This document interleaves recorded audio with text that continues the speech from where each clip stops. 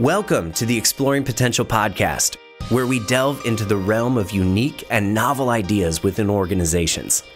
Join us as we uncover the driving force behind innovation and success by engaging in thought-provoking conversations and stories with some of the brightest minds in various fields. Hey everyone, thanks for joining us and welcome to the Exploring Potential podcast. I'm your host, Brett King. If you know anything about me personally or about our companies, then you know how much incredible significance we place on company culture and its impact on business and on people. First of all, company culture exists whether you've made an intentional effort to develop it or not. If you don't make an effort, it defines itself and may not necessarily be what you had hoped for. When we're intentional about defining, building, and maintaining a strong and positive culture within our organizations, however, we can experience the many benefits that come along with that. For instance, companies with a strong culture enjoy greater ability to attract and retain top talent, more engaged and productive employees, greater customer satisfaction, and ultimately more profitability and longer-term success. In our work, we've seen all sides of the spectrum, from an awful void of care through some of the absolute coolest companies that left us almost wishing we were working there instead.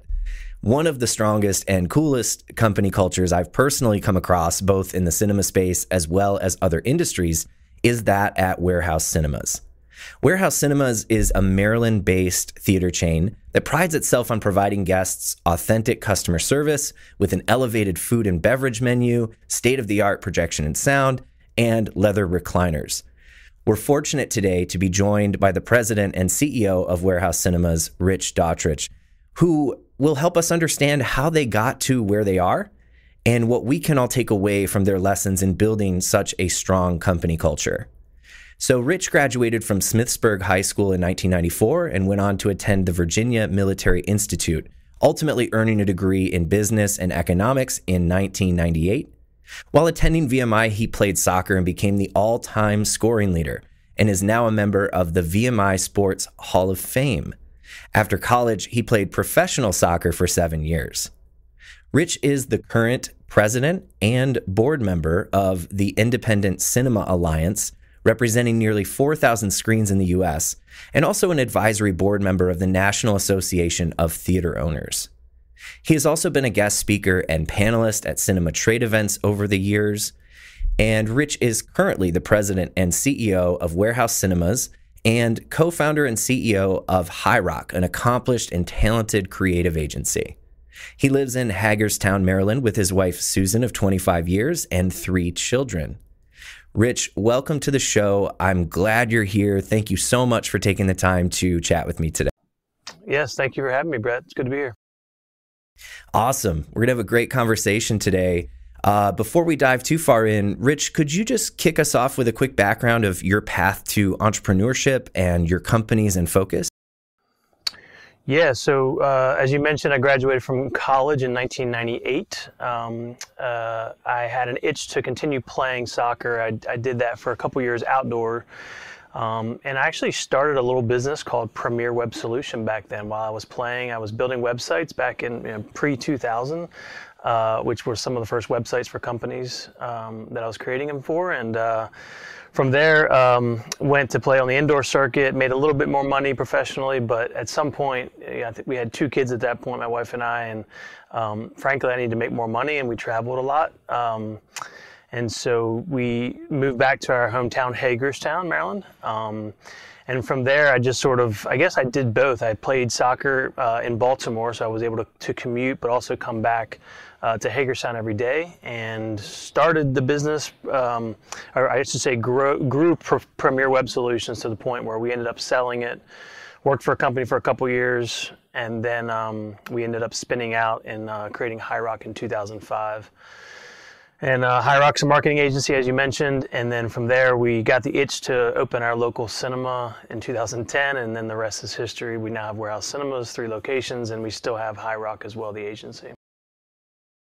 That's awesome. What great experience. And I think just even your experience playing soccer for so long, like that's awesome. I think not too many people can say they've played any sport at that level. So to take your experience there, and then an entrepreneur as well. You're a guy that likes to stay busy, I imagine. Yeah, and then to be clear, I consider myself an average professional soccer player in the past. So I just worked hard. They couldn't cut me because I just kept working in practice and won all the sprints every practice. No, we can't let this guy go. So, but yeah, so I do get as an entrepreneur, I like a challenge is the way I describe it, and certainly the cinema ventures for us have been a challenge, but yeah, and I don't like to sit still. I'm an A-type personality. Yeah. It's that love for challenge and that hustle, I think, probably translates pretty well to entrepreneurship, clearly. Well, let's talk about Warehouse Cinemas, which I'm totally repping today. Thank you for sending us some thank you swag. Yeah, looks great on you. That W looks great on you. Appreciate it. Yeah, it's a good color. It's a good color. It goes with our EP orange too. So that's right. It's a good fit. But yeah, let's talk about Warehouse Cinemas. How would you describe the company culture that you've developed there? Yeah, so I like how you mentioned at the beginning that culture is going to be created regardless if you steer it or not. It's going to show up. And in business, I think we use the word culture. We throw it around a lot, especially the last 5 years. It's become that buzzword of, good company culture, all those things. What we've tried to create at Warehouse Cinemas is a culture that is a bunch of different things, and I'll just try to rattle off in my head what I believe it is, because I think it often comes back to our core values, which we can talk about later as well if you'd like. But please, I mean, at some level, it is hustle, it is hard work. We call the core value in that case is called climb the wall together. So our culture is one of really hard work. I mean, we want to put in a solid effort day in and day out. But what's interesting about that is our last core value is called is just have fun.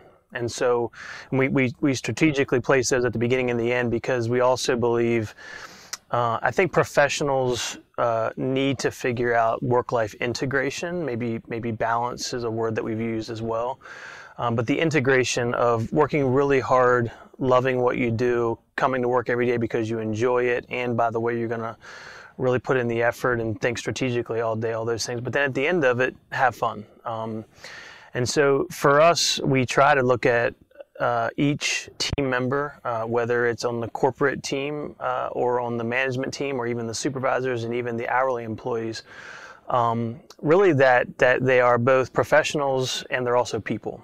And I think what that allows us to do is sort of think through the lens to make sure that we have an environment that is a safe place to work, that is positive, which is another core value, by the way.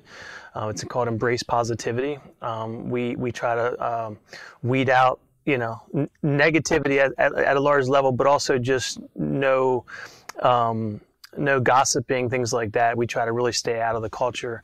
And not every day is a warm and sunny day. I mean, there's challenges. Friday night, busy cinema. I mean, it's not easy. So it's constantly looking at those things and making sure that we're offering an environment where people can enjoy working, excel, hopefully, and hopefully also opportunities for growth professionally, but then also on the personal side to make sure that they do go home and there's a level of integration there where they can actually spend time with the people that they love most, honestly, because at the end of the day, that's really what's most important. I really like, and I do want to dig more into your values here in a moment, but I really like the way you worded work-life integration. How does that look for you and your employees? You even mentioned when your employees, and we're talking about, I'm sure everybody from the executive level through the frontline employees that are, popping popcorn for you. You mentioned, about them going home and, those types of things. How did you come to that work-life integration? Why was that an important part of, your values and the culture of the business? Yeah, I think gone are the days where you disappear from work, and if we're honest about it. So to the idea of, if you're a general manager, let's just use it as an example. I mean, you're the tip of the spear for that location, and it's busy, and it's whatever, a Marvel movie weekend, right? Like today, November 9th, Marvel's is coming out with a Marvel movie. to think that you turn off your phone and you completely disengage and no one can get a hold of you is probably unrealistic, frankly. Especially if you're in a small business and a growing business. Maybe for larger companies, maybe in government work or whatever, like there's certain scenarios where that works. But the idea of integration is making sure that you can find that balance, but you're available, but you're not working, right? So you're available for emergencies, but you're not working, and be willing to pick up the phone. Now, if we abuse that, the integration side, and we call you every single night, then we're not doing our part as leadership management side, or frankly, we don't have the processes in place to allow you to have additional team members to carry the weight on site, right? Yeah. So I think the integration piece is it's really a recognition that we're salaried employees. We work a range of hours. We're not hourly, start and stop, and and so that integration piece is even when you're home, and we actually do some work from home days, which is unique for, I think, a cinema. Yeah. And so we give that flexibility, and we try to figure out that balance. But it's not an on or off switch. It's actually an integration is the way we approach it. I may have to start borrowing that language from you, if you don't mind, because we often hear, we say, we tell our staff, life doesn't happen outside of 9 to 5, and work doesn't always happen inside 9 to 5. And so we've got to provide that new evolved structure of work where there is that, again, that's why I love this word that you're using, integration, because it's not necessarily balanced. Sometimes it ebbs and flows. It's, we're integrating kind of the whole of the person. And I think, we could probably go on for this whole episode just talking about that, but. Well, let me add this too, because you bring up a good point that reminds me. But actually, that culture piece, if you work in a toxic culture, it's going to be hard for you to do this work-life integration thing or balance piece, right? Yes. You want to get away from a toxic culture, people that you work with you just don't get along with, all those things. If you have a culture that is hopefully positive most days, you enjoy going to work, you enjoy your coworkers, they all align, the DNA of your team aligns with the core values of your organization, work-life integration is easier. So you almost have to have the culture piece on its way, or have thought about it enough that you're implementing it and measuring it, which is, we can talk about that as well, before you can actually do this thing called work-life integration. Because at the end of the day, I think you have to have one to have the other. I'm so glad you added that note and clarification, because you're absolutely right. You're not going to get that integration from employees that are disgruntled or feel like the company doesn't care about them. And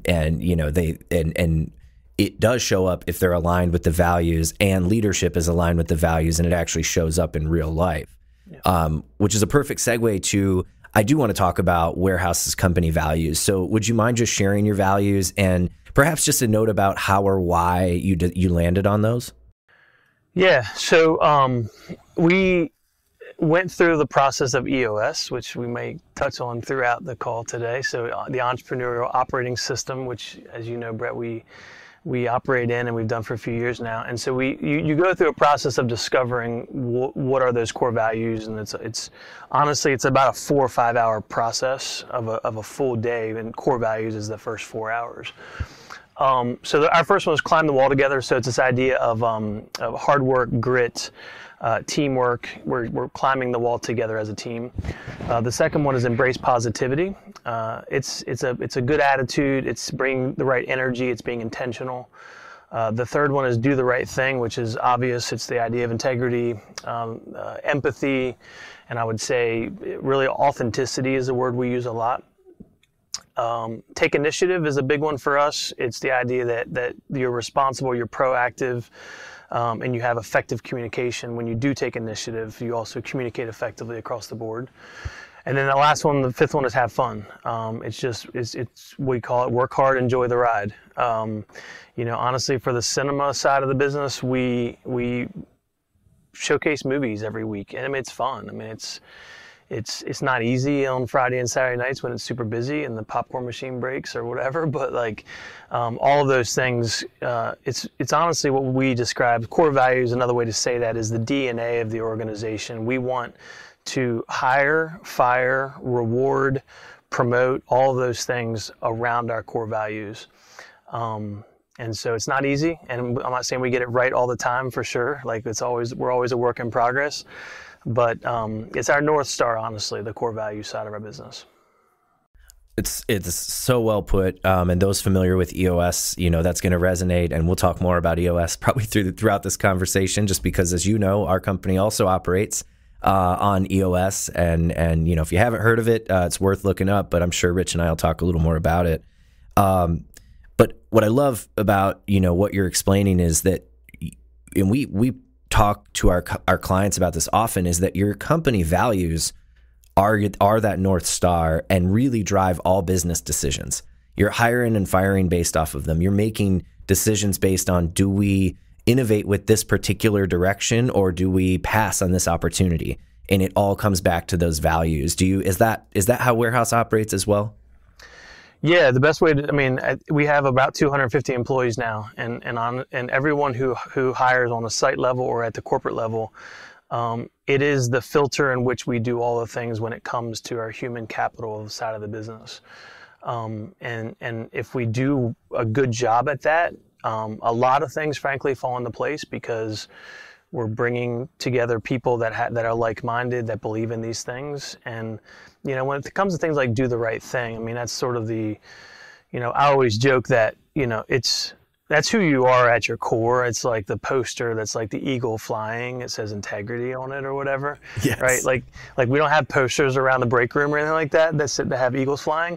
But do the right thing is just like if you're in high school or college or whatever and you're coming and you're working part-time, do the right thing. It's just like, if someone gives you cash, obviously you're going to ring it up appropriately and put it away. But it's also all the really small things. We have another one that's called our brand promise, called Save the Day, which is sort of an extension of our core values. And our Save the Day brand promise is just we just do anything we can to like make the guest experience better. So do the right thing / save the day is just, if that's baked into our DNA and everyone's thinking that way, honestly, I think it's a different way of operating, especially in the entertainment side of an industry. Yeah, absolutely. Where, I think unfortunately it gets a bad rap for, doing the bare minimum and, move along. Instead, you've truly brought the values into your operations.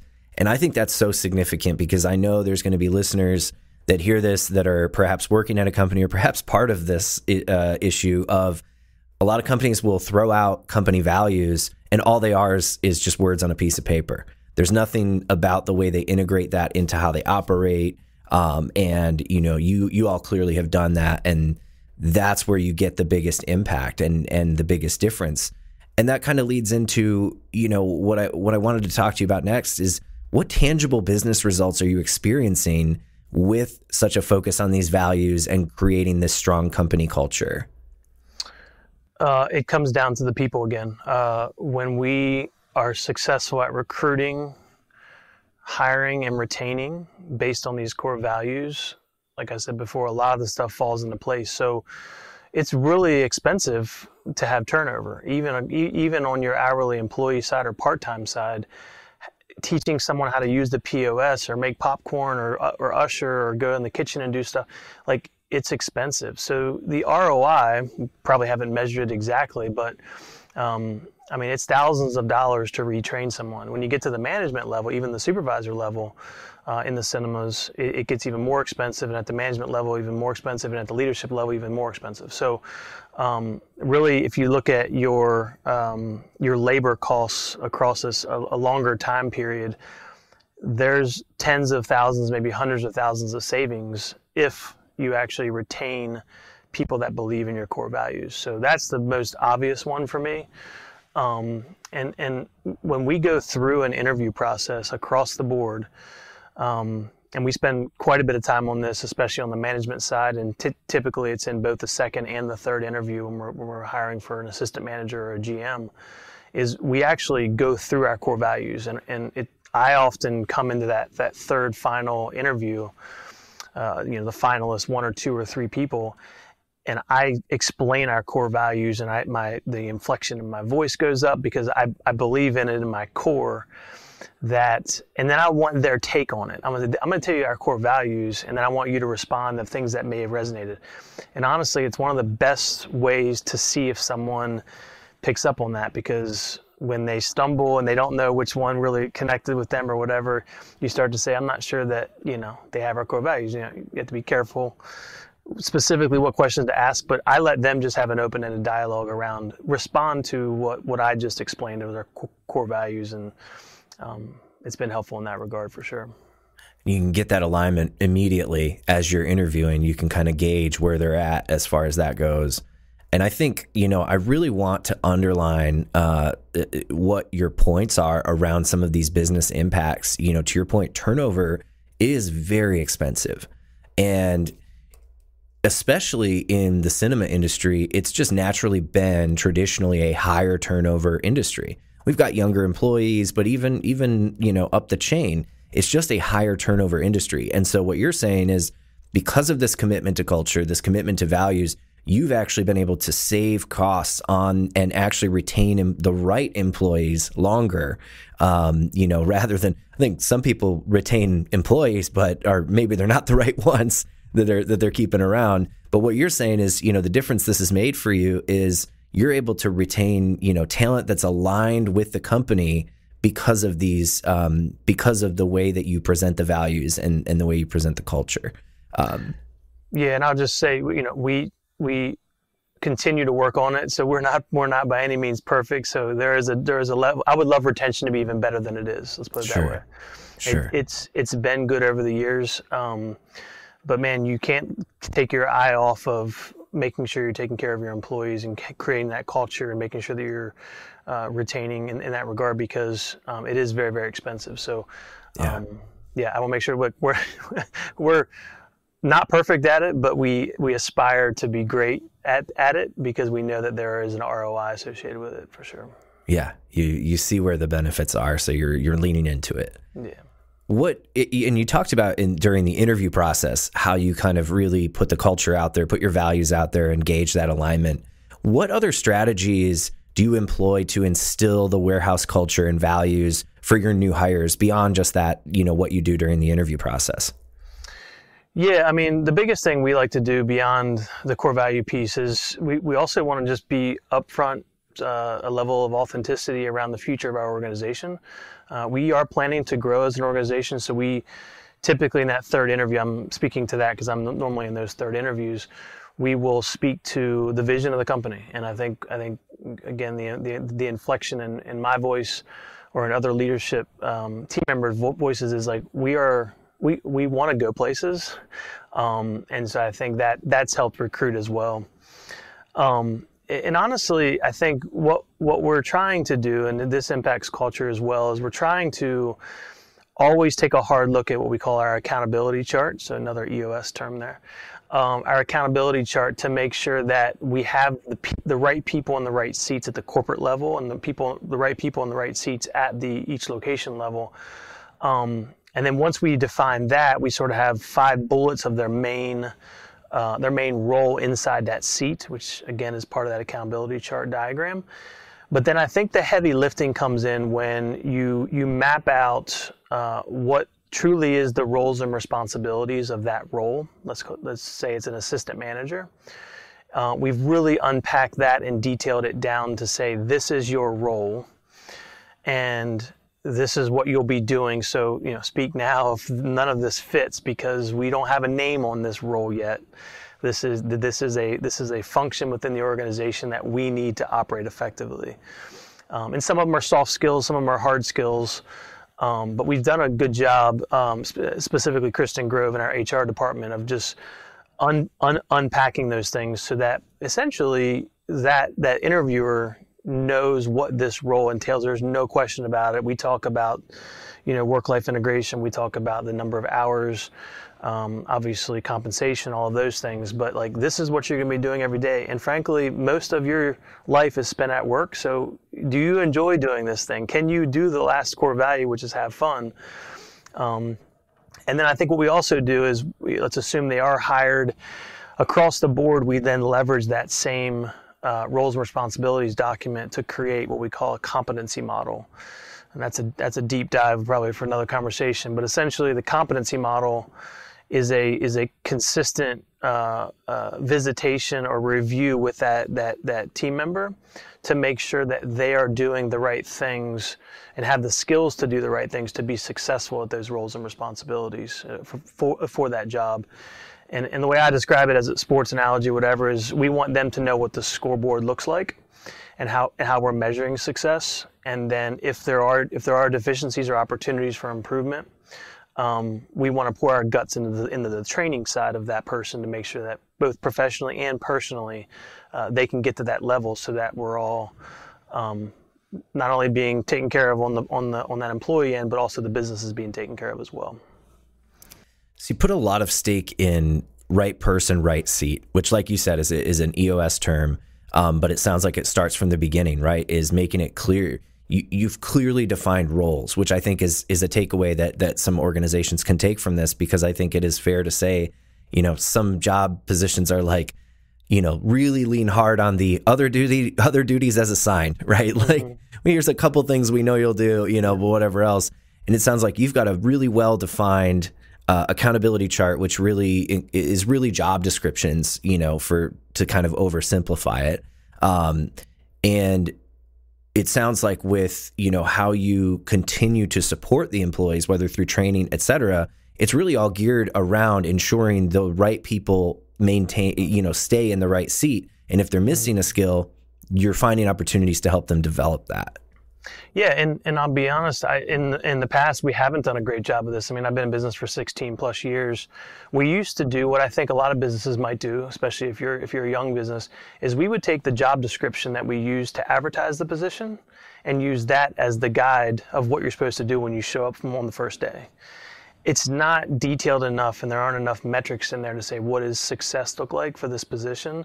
So it's hard. You have to take sort of that overarching job description that you post on Indeed and say we're looking for X manager or whatever it is, and then you have to unpack that into more details. That's almost like what's their true role and responsibility, and then furthermore, what is the competency needed to fulfill that role and to do that job well. And so I think that's what we've learned over the years is those three parts, if you will, coming together. And to your last point, I mean, we really believe, and at the end of those reviews, not just having a number that says thumbs up, thumbs down, here's a number, see you in 6 months, right? Well, for your next review, we actually set goals to make sure that if there are areas for improvement, whether it's a soft skill or a hard skill, we actually define that and say, what are we going to do in the next 6 months to get you better at that thing? Even if it costs money on our side, we want to invest in that piece of it. And your direct report is going to hold you accountable for doing those things month over month over month. So when we show up in 6 months for your next review, we can say, did we accomplish our goals to work on these things? Yes or no? And if not, it's probably going to be a tougher conversation in that review, because we offer the resources, hopefully, right, that allowed them. And if it wasn't executed, then honestly, that we might have different issues, because we want people to grow in their roles, and we're willing to invest in that. Right. So you're really looking at this competency level, defining what it really needs to be very clearly. And then one important piece that I don't want to get lost in everything else that we're talking about is you're measuring this stuff. You've got metrics for performance, and it's not just it drives me nuts, these companies that have like an annual review and that's all they have for performance development, right? You've got an ongoing review with the direct report. Are you on track, off track, with these specific responsibilities that we're clear on? And if you're struggling, we're going to help you. We're going to invest, soft skills, hard skills, whatever it is. But we have a scorecard. We have a measurement, a way to track your performance that's clearly defined. I mean, that's got to, I'm loading the deck here for us because, we both operate in an EOS, but, for employees, it really helps take the mystery out of, am I doing a good job? Because it's right there for everybody, right? Mm-hmm. Yeah, and you mentioned scorecard. I mean, it's that semi-annual review every 6 months. There's a process where the team member will evaluate themselves. Their manager will evaluate them, and then in some cases, we'll have a colleague also do it. So you have a 360 assessment of that person. So yeah, at the end of the day, it spits out a bunch of numbers and it says, this is where you need to be from a competency perspective. Let's say it's a 3, you're coming in at a 2 on average across all these scores. Let's dig into that for a minute, and I think we may have an opportunity for growth. It's not you're doing a bad job conversation, there's an opportunity for growth conversation, and then you dig into that. So that's one scorecard, but what I didn't say yet was all of those things that have to do with their competency are also baked into our pay for performance system, which is essentially a individual scorecard per person on the management side, where they turn in a monthly scorecard that aligns with those same competency models, validated by the direct report. But that kicks out a number that ultimately is a formula for getting pay for performance, or in other ways, profit sharing. And if you're 100% across the board, you'll get 100% of your opportunity, right? Mm-hmm. If you land at 70 or 80% because your scorecard, you didn't do X, Y, and Z, then it's going to be less than that. So the full potential is always the opportunity for that pay for performance. So that's even a more granular, and also, just to give Kristen Grow credit for this as well, because, she manages all of this, and it's a lot to manage, but it's that scorecard as well that's self-reported by the team member that ultimately becomes a performance bonus on their check once a month. And there's no mystery behind it. You're communicating clearly what the expectation is, how to get there, and what happens if you do, what happens if you don't. Shout out to Kristen. We all love Kristen. So I guess that's another good segue. We've talked a bit about, the role that leadership plays in upholding company values, just in some of the things you come in with. You talk about some of the things that are direct reports are responsible for.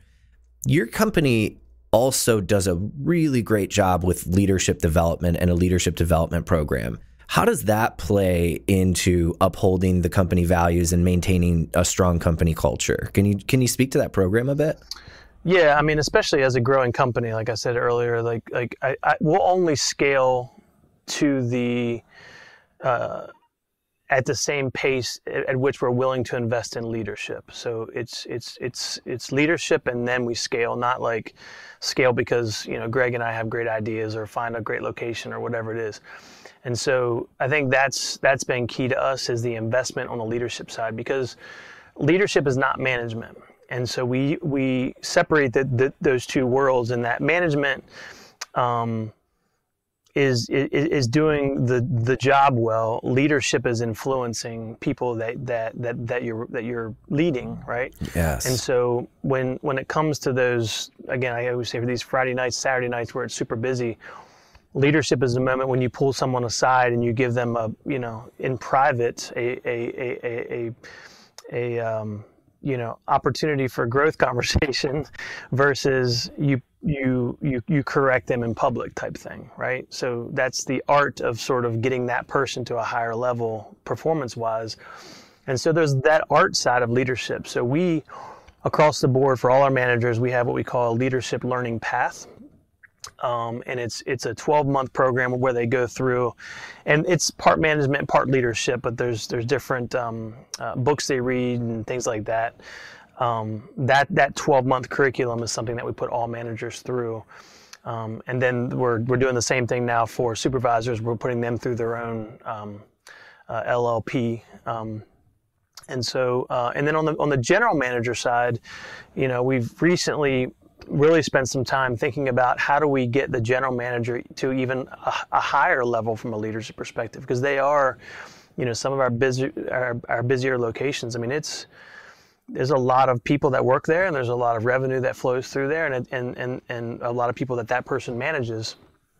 We want them to get to another level of leadership. So we've recently invested actually quite a bit of money and resources on professional coaches to help each individual general manager, not a group session. There are sort of group sessions, but mostly it's the general managers with a one-on-one professional coach specific on the ideas of leadership. Because the other part of it is in our case, the general managers, they're all different. They all have their own backgrounds. So that leadership professional coach really helps them on a one-on-one basis get to that next level based on our core values, based on all the stuff we're already doing. They're basically taking the competency model and just making sure on a one-on-one basis that they're going to execute that and frankly be better as leaders. And if we do that, I think to your point earlier about the ROI side of it, our general managers as better leaders calls us at corporate to do less of the day-to-day, if you will, focus on growing the business, and that's back to the scale concept. That's how you get to scaling is putting these people in that position. I love how proactive you all are with this. And you may have heard me use these terms before, but we always talk about the difference between a manager in title and a true organizational leader or contributor.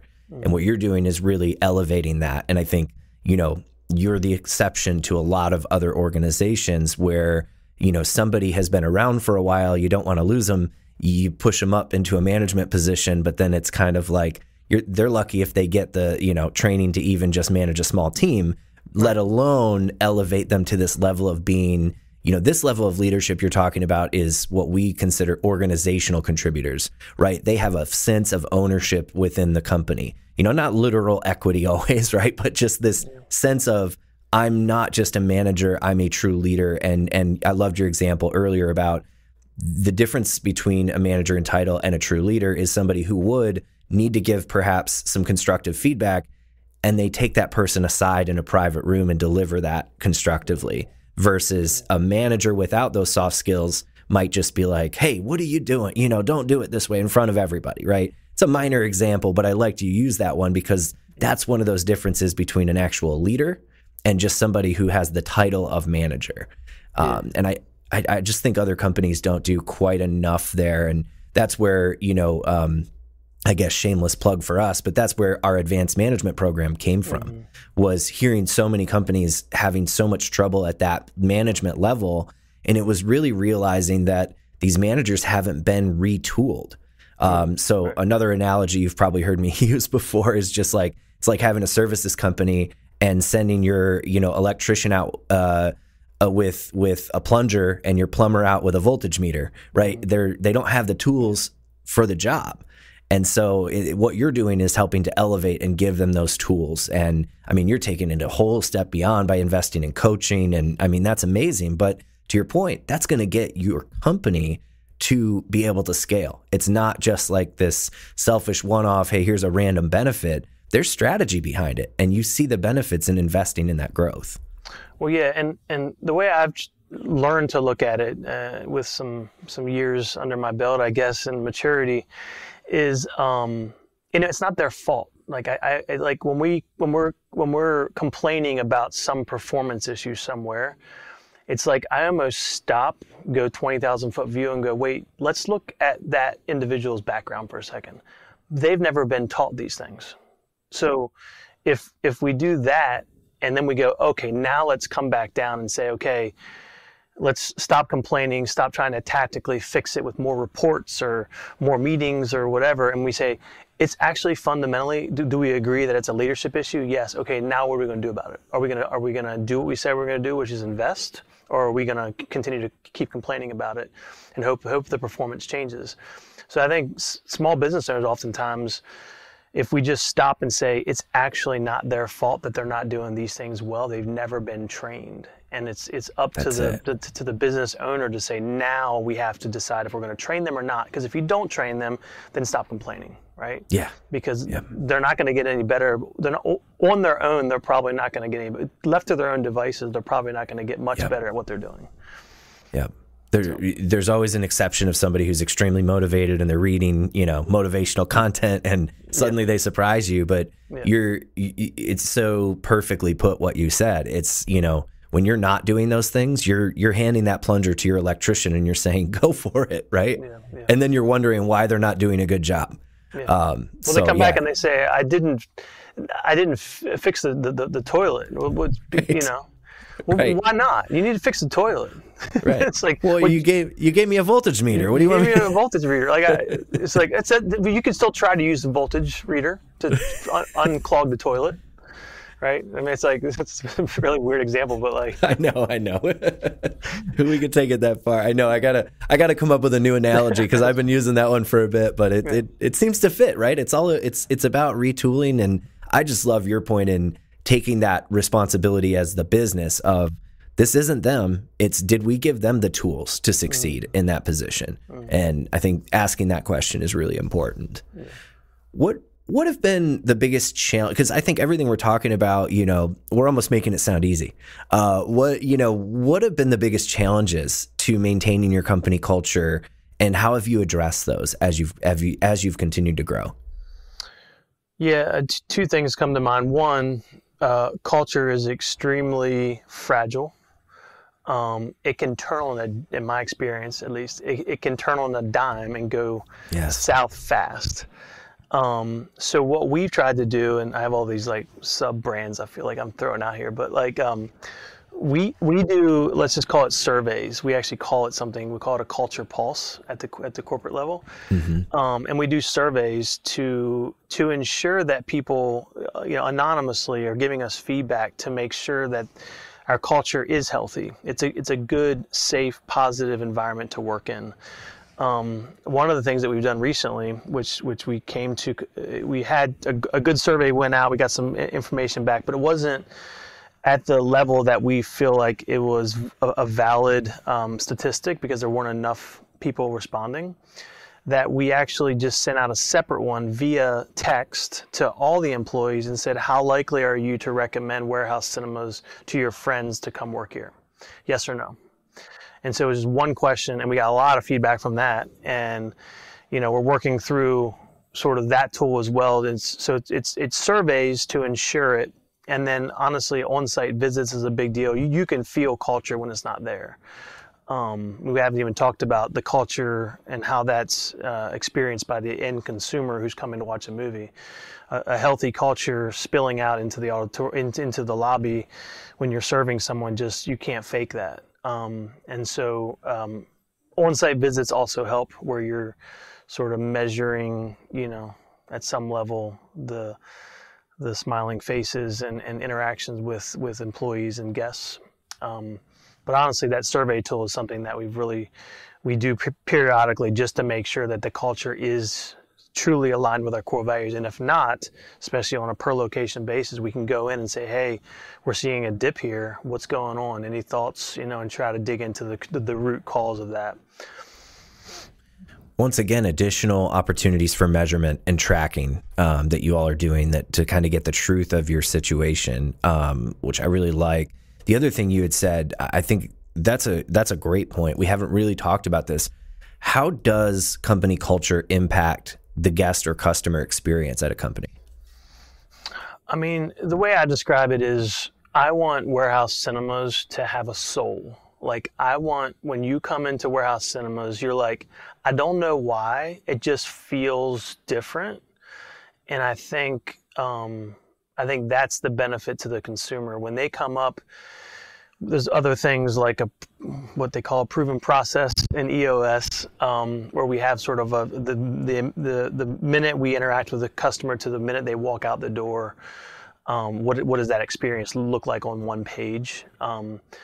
You can do those tools, and you can put that poster up in the employee lounge, but at the end of the day, it goes back, I think, to that authenticity. I think if culture is healthy, people are enjoying their work, you just know it as a consumer, and you're like, I feel like they just don't want my money. I feel like they're inviting me into this space to have a communal experience in an auditorium watching a movie, and then they're saying goodbye to me when I leave, and I had a great drink and I had a great food. It's all those things coming together, but the authenticity, I think, is what comes out from a healthy culture. And that authenticity doesn't come without the extra support that we've spent this whole time talking about, in terms of how you ensure that authenticity gets down to that frontline employee to then provide that to the guest. Yeah. And honestly, it's not to talk about process here, because I know we're getting short on time, but you can process and standard operating procedure and all those things all day long, but we try to create those documents for sure and have those for purposes of scale, and to make sure that each location is being consistent with all those things. But we try to talk about frameworks as opposed to, everything is an if-then statement and you're like a robot. I think so. The framework allow the team, assuming that the culture is healthy, allow the team to humanize the experience for the guest. And in the background, there's this operation that happens where you get your food in less than 6 minutes, because that's our goal, right? Right. But when that person hands it over to them, they look the other person in the eye and say, "Enjoy your movie." The Shame on Brie grilled cheese is my favorite too, right?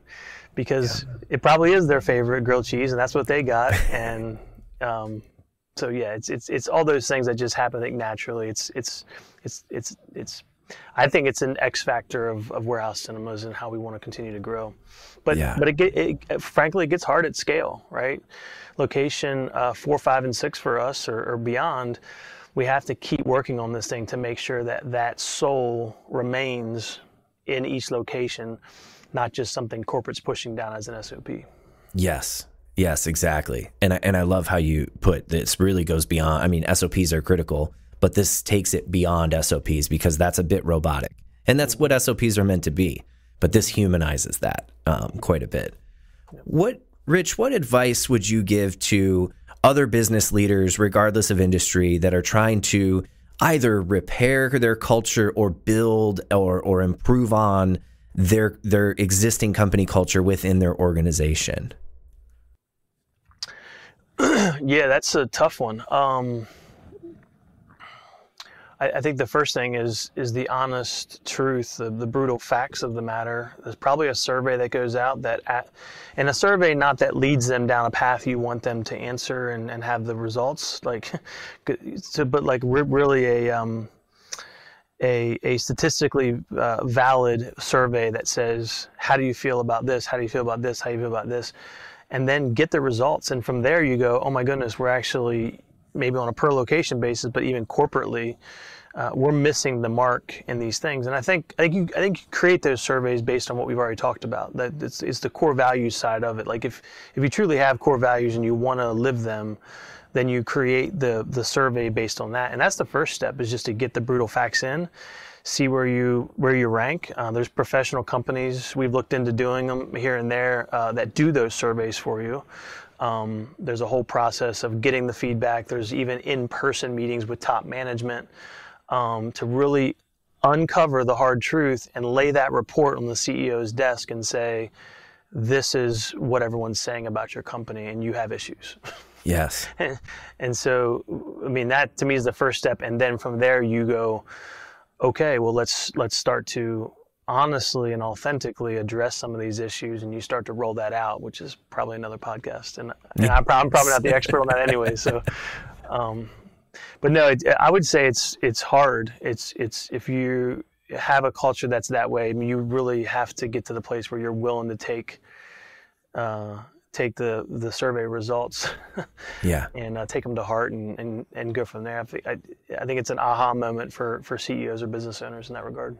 Yeah, I couldn't agree more. And we've seen it. We've done some of that pre-work, some of that kind of survey work and brought it back to the executive suite. And there's this moment of kind of deflation, but also there's also this recognition of, I knew this, right? Yeah, it's never shocking. It's always like, I'm disappointed that this is now confirmed, that, I was worried that this was the case and now it's confirmed. But then it's about, I love that. that's where you have to start. You have to start by looking the truth in the face, and then you can take action. Yeah, and I'm just thinking out loud, I almost feel like it's better to have an outside firm do that for you, because anyone internally is going to have a bias going into that. So that would be my suggestion, is to get a professional to come in and do that. I mean, they are out. I mean, culture is a thing over the last 10 years. And there are companies that do just that. Exactly. Yeah, exactly.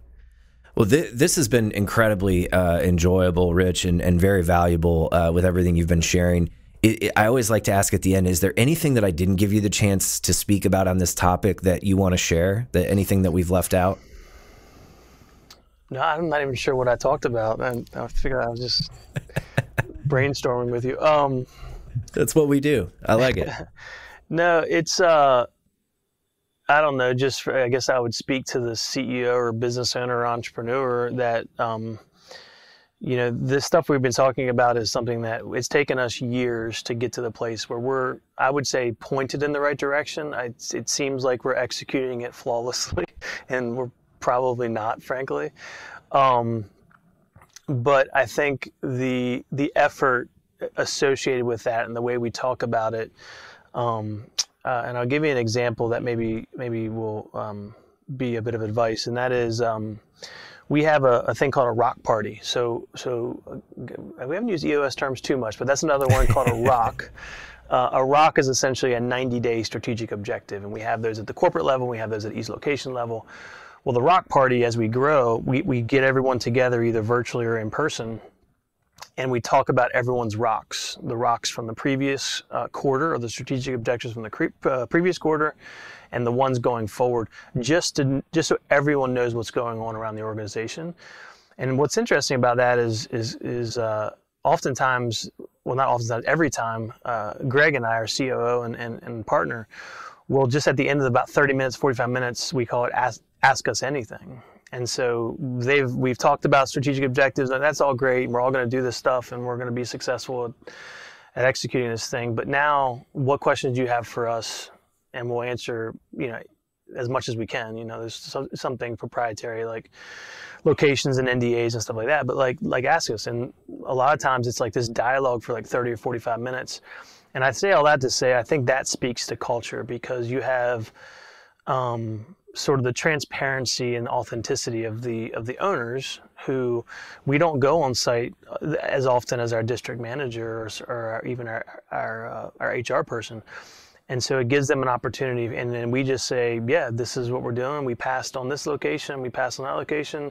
We are looking to grow. We're funded for this amount of, and that 30 minutes is probably more every 90 days that they're like, oh, you know what? Like, it reminded me why I work for this company. I think it's what it does. Yes.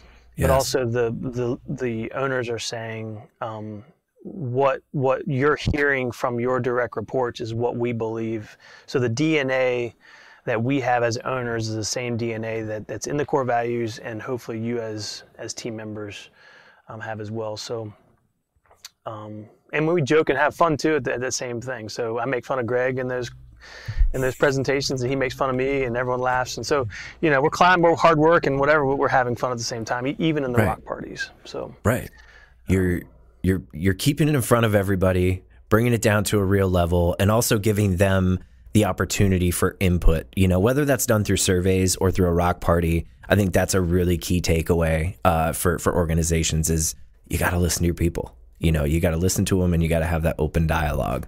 Yeah. I love that. Well, this Rich, this is the part of the show where, as a thank you to you for spending time with me, I like to pause, just give you a few moments to plug whatever is most important to you right now. It could be a company, nonprofit initiative, idea, whatever it is. The floor is yours. I don't really have much to plug. WarehouseCinemas.com if you want to find out more about Warehouse Cinemas. I would say follow us on LinkedIn, connect LinkedIn. I'm at Rich Daughtridge. The plug is just, we have a blast doing what we're doing. It's hard. The writer's strike has been happening for X amount of months, whatever, but you're always going to have those headwinds. But no, I think the plug is we're looking to grow. We're looking to expand, but we're also very disciplined on our growth plans. We only want locations that really make sense for our model. So if there's real estate investors listening, then call us. Call Rich that's up. the plug you're looking for. Or real estate developers, I should say. So, yeah, and honestly, we work hard every day on the stuff we talked about, but it's not easy, I guess, is my parting advice. It's hard stuff. It's headspace. And you have to really commit to it. But once you do, I think what people will often say is that when they go to a warehouse cinemas, like I said before, it feels different. They can't really explain why. I think it has a lot to do with the culture and the investment, both time and money we put into it, and I think it pays dividends. So, absolutely, I love that. So that's a great place to start wrapping it up. I think that's excellent advice to leave people with. Rich, I can't thank you enough for taking the time to talk with me today. It's been a pleasure speaking with you, as it always is. I feel like we could have, probably gone a whole other hour. So, I'm forcing us to cut it off, but I appreciate you taking the time.